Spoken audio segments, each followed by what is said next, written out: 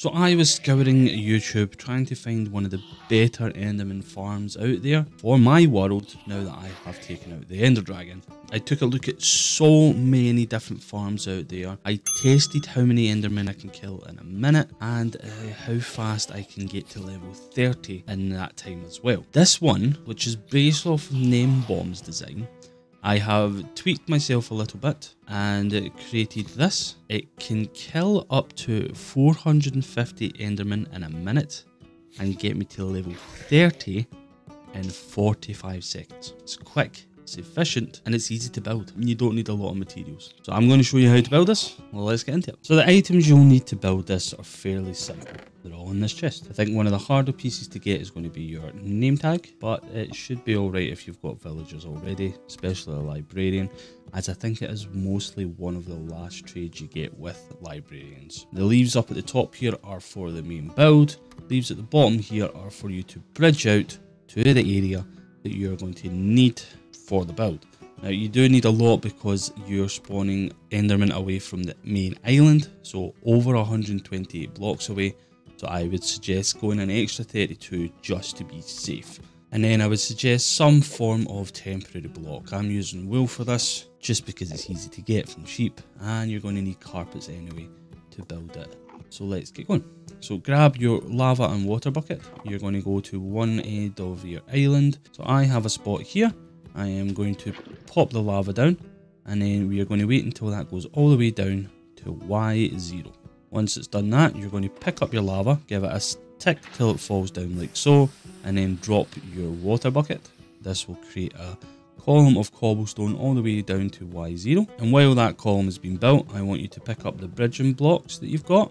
I need your oak slabs, I need your hoppers, and I need your barrel. Also pick up your temporary blocks, make sure you've got food, and I would suggest having a carved pumpkin on your head, just so it's a bit easier. Now this is where things start to get a bit scary. You're going to jump into your water stream, go all the way down to Y0, and at the very bottom where the cobblestone ends, place your first leaf block. Crouch so that you do not fall off the edge, and slowly place your leaf blocks and then bridge all the way out with the remaining blocks. You should have a line looking like this. I would pause it here if you haven't finished yet. From here, you're going to go down to the bottom half of the slab, like so, and you're going to create a 3x3 area for you to stand on. Get your temporary blocks, place one at the corner away from the bridge, get your barrel or your chest depending on what you're using, get your hoppers, place 3 along like so and make sure they face into the barrel. And then behind, away from the bridge, point these 3 hoppers into the first 3. And this will catch all your ender pearls and allow you to stockpile. Take 2 temporary blocks and place them in the corner like so. And then take a slab and place it on the top half of the temporary blocks like so. Take away your temporary blocks. And then you're going to create a 3x2 area. Like that. And you're going to walk back up to the bridge, walk out, walk away a wee bit, and then place your last slab like so. This allows you to crouch under quite quickly and get out into the area for killing the Enderman. If you're still completing that, pause here. So go back to where you stored your items, and we're going to get the next part complete in a wee second. Alright, now that you've got your items, collect everything in the chest apart from your buckets, and then we're going to head back and we're going to finish this farm. Alright, now that we're back, remember to take away any temporary blocks that shouldn't be there. Go on top of your hoppers here like so. You're going to look at the slabs that are above the farm. You're going to place your fence posts like so, straight across the front here. You're going to take trapdoors and you're going to place 3 like this above the hoppers. And then we're going to open them up like so. Next, we're going to take our leaves. We're going to place one right next to the barrel, and then from there we're going to go above the barrel and go up 1, 2, and the same round the side here. And then from behind the hoppers you're going to place 1 right behind it and then 1 above it.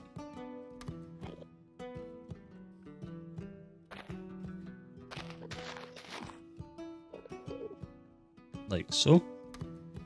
and then another one above that, and then take the last 3 trapdoors and place them like this. Open them up so it's easy for the Enderman to drop in. And then on the other side, same again with the hoppers like so, and going up 3. Now from the back, we're going to take one right of the leaves and put it right at the bottom, and then a second one right above that. Drop down, and then copy that on both sides like that. Then another leaf right at the bottom, drop down, and copy again. From this block here, we're going to go 20 back the way, like this. And then we're going to place all the leaves in like so on a 3 wide bridge. Come to the end of this bridge, and we're going to take our stone, or the block that you're wanting the Enderman to spawn on, and we're going to go back 4.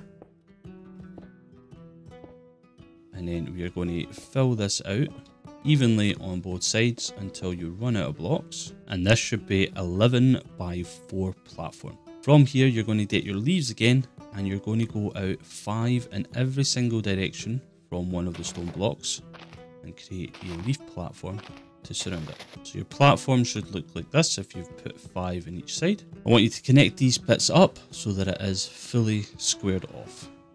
So your platform should now look like this. This allows for pack spawning. So if one Enderman spawns here, there is a possible chance that they spawn here. They'll spawn on the platform as well, creating loads of Endermen. But we still have some oak leaves left over. What we're going to do here is build a 2 high wall, 4 blocks out on both sides like here. This allows for funneling of the mobs, and also gives them the height so that they can still see the Enderman. So I'm left with 5 blocks of leaves, and what we're going to do is we're going to add 2 leaves to here. Right, next bit is the white carpets.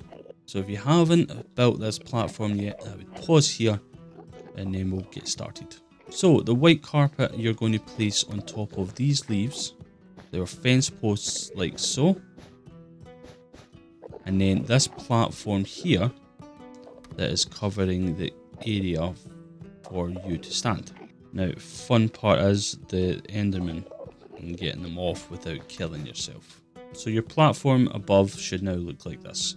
And then you're going to double up on each piece of carpet, giving you a layer of extra spawn protection, like so. And now comes the fun part, getting the endermite. So we need your temporary blocks. You're going to come over to the carpet here in the middle.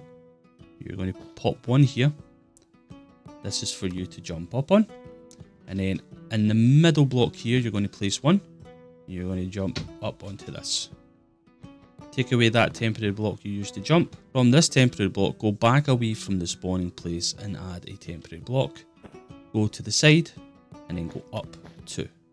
And then follow this pattern all the way around, creating a 2 high cage for you to try and spawn an endermite in. Now you're going to get your rail and your minecart. You're going to pop your rail down like so that it faces towards the spawning platform. Add your minecart, and then you're going to get your name tag and your ender pearls, and you're also going to take your white carpet as well, and we're going to try and get an endermite. Now this is where the difficulty begins, because you can easily die with this. So if you're on a hardcore world, I'd suggest either having a totem of undying or severely watch your health, because once the endermite spawns in, it will try and attack you. So on this block here, that is where you're going to drop your endermite down. You're going to just throw some you're just going to throw some ender pearls until you get the endermite, and then die. Not supposed to die, but so if you were like me and you did die and you somehow get back, you can make your way up. Try and jump onto the corner here where the minecart is, and it's supposed to push it. There we go. So you do need to try and get the endermite in the corner so that you can easily get it in. Whew, that took a bit of work, eh? So once this is done, take away your temporary blocks so that you can get to the temporary block underneath the endermite. So get your carpet ready, like the block under it, and then place a piece of carpet right above so that none of the Endermen can spawn onto it. Get rid of all your other temporary blocks and you should be almost complete. Take the rest of your temporary carpets, place one here like so, another one next to the Endermite one, another one like this, and then another one like that.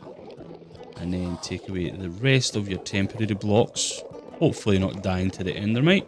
And this is it complete. And anything that you have spare, then you can just throw away. Then you shouldn't have anything spare. Now, this sword is a netherite sword. It has sharpness 5, sweeping edge, mending, and unbreaking 3 on it. I do have a data pack from Vanilla Tweaks that shows you how many mobs you can kill. What we're going to do is we're going to sneak under this fence post here. So this will now count all of the kills that I can do. I want to show you how fast this is and we can get to it. So let's get going.